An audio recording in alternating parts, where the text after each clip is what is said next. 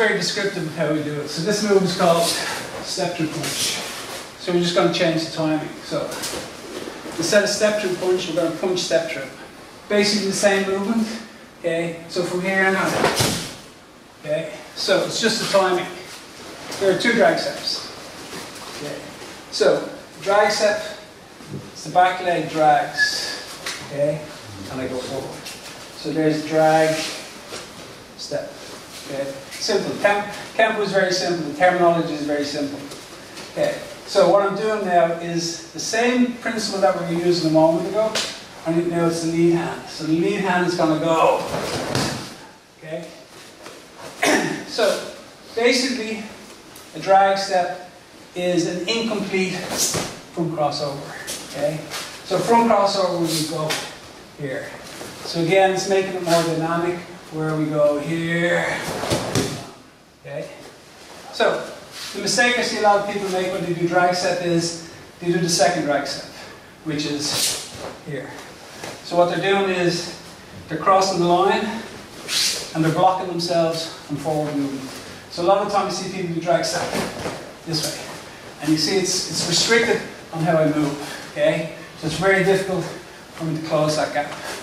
So we're keeping my toe heel line, good Kenpo principle, and point of origin. Okay? And I go through. Now when I hit him, just get on the line. So his center line, so we're both working off our center line. So when I go, punch, I step off the line. Sometimes they don't move at all. Okay? So from there, load, okay? And that way, if he goes to counter, say he goes to counter with his backhand, okay, I'll still catch him, and his body punch might catch me, but you know, this one is going to open him up if I want to. We limit our forward movement. We can't drive forward, okay? But the second drag step is this one, okay? Because now we're going to hide what we're doing. So we're moving, we hide, okay?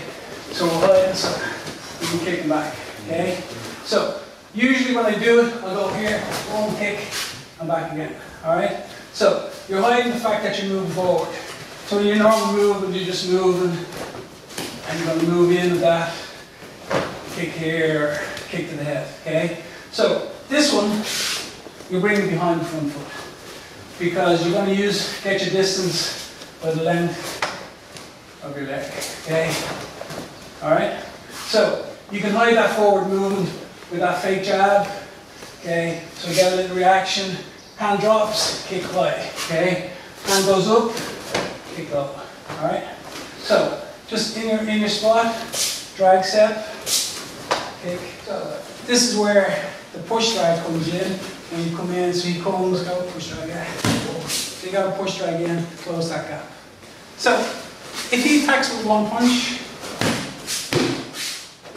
back is a waste of time. Okay? Because he's being trained to punch. Okay?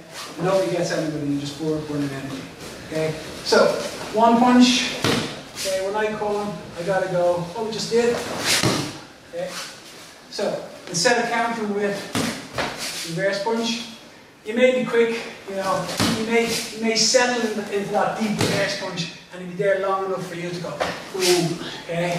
More times than not, he's in and out. So I can't catch him. So we're going to use what we just did. Okay?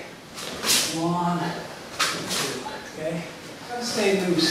So just like walking, when you walk, you know, nice and relaxed. Everything's moving in coordination.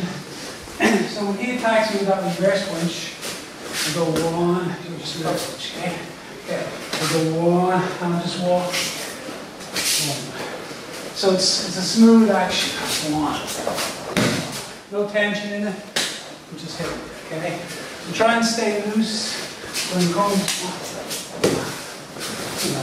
Okay. So round test kick. Okay. So generally, a lot of people will kick from where they are. Okay. So when I throw that round test kick, I get a good solid kick. You know, go down to the back actually. Here, and it runs through my body. So this is my center line. So a lot of people kick, okay, from here.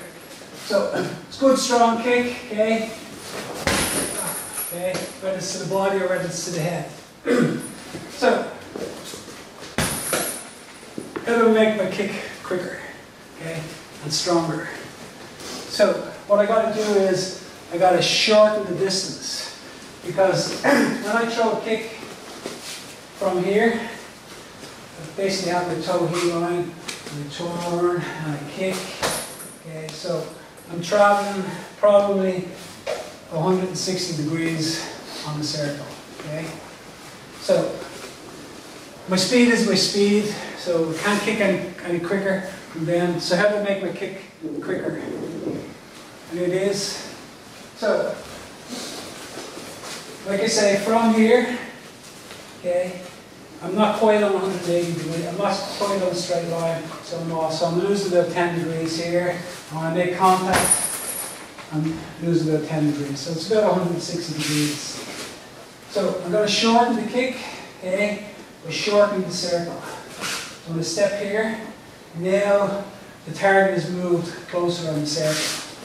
So now my kick is going to be slightly shorter, which is going to make it quicker, okay? And because I'm not hitting almost on the top of the circle, okay? Because when I reach the top of the circle, my power is expended and it's coming back, okay? So I'm going to hit him up the circle. So shorten the degrees from about 160 to maybe 140. So now my kick is shorter, and usually it's stronger. So I've moved it here. So now I'm coming from here, and I'm going to kick him here. So when I kick him, the kick is shorter, and it should be quicker. And don't move forward. Okay? Okay. So you're there, so you have this as part of your movement, okay? Where you move, step, and kick, okay? If you see the other stance, okay, even better, okay? Just switch again. Because when I go this way, I can expose myself a little bit going for that punch. If I'm not the stance zone, when I move, the other moved, I kind of cancel out that back arm, okay? So he's really kind of got his front arm, maybe his front leg, okay? So I'm having a move, and I cut that line, okay? And I drop that kick, shorten the circle, more power.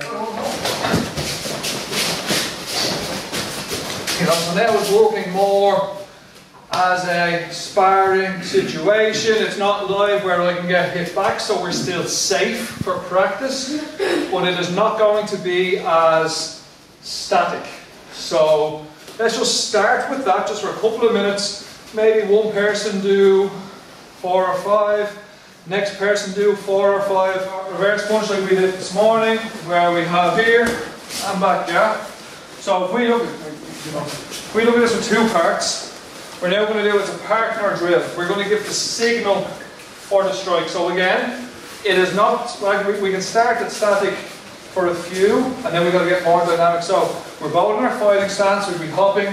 When my hand comes to my ribs, Anthony will reverse punch, okay?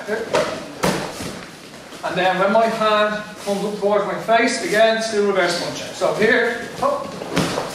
And so we're here, so we stay hopping, hop, hop, hop. Oh. So, you see now, and we don't have to do 1,000, okay? So it's not, break the rhythm. So we just hop when you're ready, hop, hop when you're ready, hop. Hit the target. Don't, break the teeth, don't miss. But as you're coming in, try and think about getting your punch in and out quickly. But this time from the fighting stance, and again, we can start just in a straight line and we can start slowly, and with your partner as you get more comfortable, you can get more dynamic, you can start moving around the floor, make it more realistic. But this time, when my front hand goes up, and again, note that although I'm not letting Anthony punch me in the face, my hands are always at the targets. It's where I want the punch to land otherwise, because if we practice missing, we're going to miss. It's muscle memory. So we got to practice being on target. When my front hand comes up, it's going to be a jab this time. So front hand up, jab, and back, okay? Front hand comes up, jab, and back. The backhand, or the rear handle is still reverse punch. So here, punch, here, punch, here, punch, here, punch. When we get a bit more comfortable, again we can be moving, and then when I'm ready, and make sure you do it fast. Don't go, oh. So there's no kind of, here it is. You know, we got to be moving quickly the whole time, okay? Front hands are jab, back hands reverse punch. Jab, backhand, reverse. If you do both, 1, 2. So we go now, we go front, up, back, up, 2, up. So now you have all the options there. You can do them in any order you want, as many as you like. Go! So if you imagine this is his face and his head before he moves, and his body is here after we go, and out, okay? Now, we already looked at then what happens if he moves again. So with Anthony then we had where we went through here, he moved, we followed, we tried to catch. So we'll look now at another strike we can use. Whether it is 1, 2 when he moves, or if it's just from reverse punch and he moves to 1, it's what else can we do to follow. And this is where I like to look at the feet. Now we've looked at the roundhouse kick, and with the roundhouse kick, as Anthony has already shown us to speed it up where we stepped off to land. If you look at your footwork from your reverse punch, it actually sets up the step. Okay, it's there. Because if I go 1, 2, 1, 2, I have already stepped off that line, I broke that line. So something that may be a natural follow would be the roundhouse kick. So if we look at it that way first, I can go 1, 2, stepped off, and again maybe he moves back again, 3. If Anthony had moved back the third time the way he followed the punch, it would be the same. We go 1, 2, 3, and we follow with the kick, okay? So this will be the first thing we'll look at. I'm going to move it on from there. So we've done our 1, 2, he goes in from reverse. I'm going to go 1, 2, roundhouse kick, but I'm going to make sure I step off the way Anthony showed us. 1, step off, boom.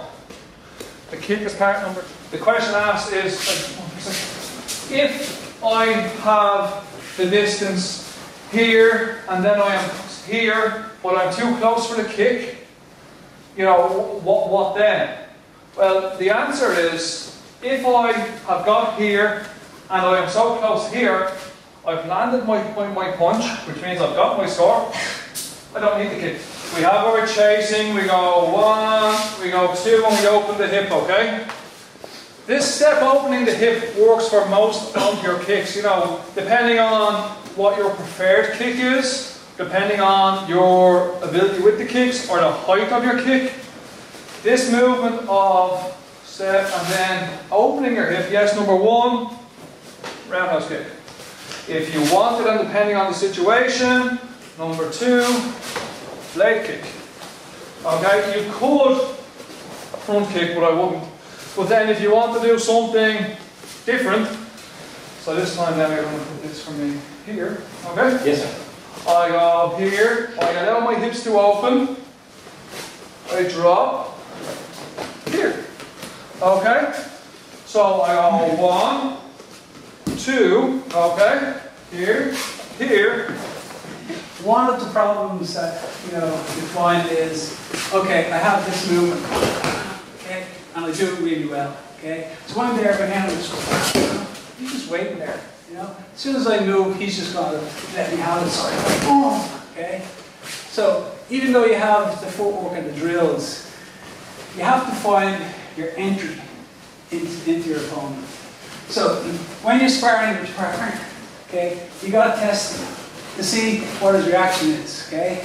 So, you test him a little bit, okay. Okay? So what I did there was, in his fighting stance, I tested. What did he do? Nothing. Nothing, okay. So he did nothing, okay, so I see, he's not doing anything on this move. So that means when I go, bam, I'm not going to do anything, okay? So I'm going to hit him. Okay, so I don't just walk up to a guy, bow and go, because I don't know what his reaction is going to be. So I've got to look and see, figure out what his reaction is. Okay, so this time, you know, when I go, okay, he's going to block that. So give him that one to block, and then because he's occupied with that one, so then I'm going to hit him with the second one. So there's my first idea of how I'm going to enter my opponent. Okay, so I got to figure out what his reaction is. Whoa, like that. Okay, so he's a mover. Okay, so he moves that hand, so that allows me to do one of our favorite techniques, which we call pass the ball. Okay, now we use pass the ball. Normally I use it in an opposite stance, but because of that big movement he does, okay, I'm going to give him that hand. Okay, and then it's like, so you got a ball or a glove. Okay, so ready? Okay, five stance. Ready? Catch. Okay. Okay. Ready? Catch. Okay. Ready? Okay. Catch. What happened? Okay, kind of thing. The reason is because when I did that, I deflected it. Okay. So because something happened with the path, it's like with the goalkeeper in goal. He kicked the ball, he has the ball, he has it, and somebody touches it with their shin, the ball goes that way. Because he can't react. Because he's already set his mind to move one way, okay, and when the ball comes and it changes direction, he can't react to it, okay. So, when we do pass the ball, we switch and go to the side, okay. So, this time he's a mover, okay, so he's going to, okay, so I'm going to give him that front hand. But this is my attacking hand. So I'm going to do this, I'm going to pass the ball, okay. So, my attack now is, because I've tested to see what his movement is, okay, and I go through. Okay, and again, it's on the line. Ready? Okay, so I'm on the attack line, I'm on his center line. So I'm going. He has that covered. He thinks. He's not watching this one because this one's not moving. So when I'm going, switch it. Okay. So now we have this move, okay, and because he's a mover, that, he moves, boom, okay, but I'm going to give him something to work with, okay, and come in the other side. So we're doing control falling again, and we're doing Kenpo basics, rag step, okay, simple like that, okay, so we're on, okay, it is very difficult to block.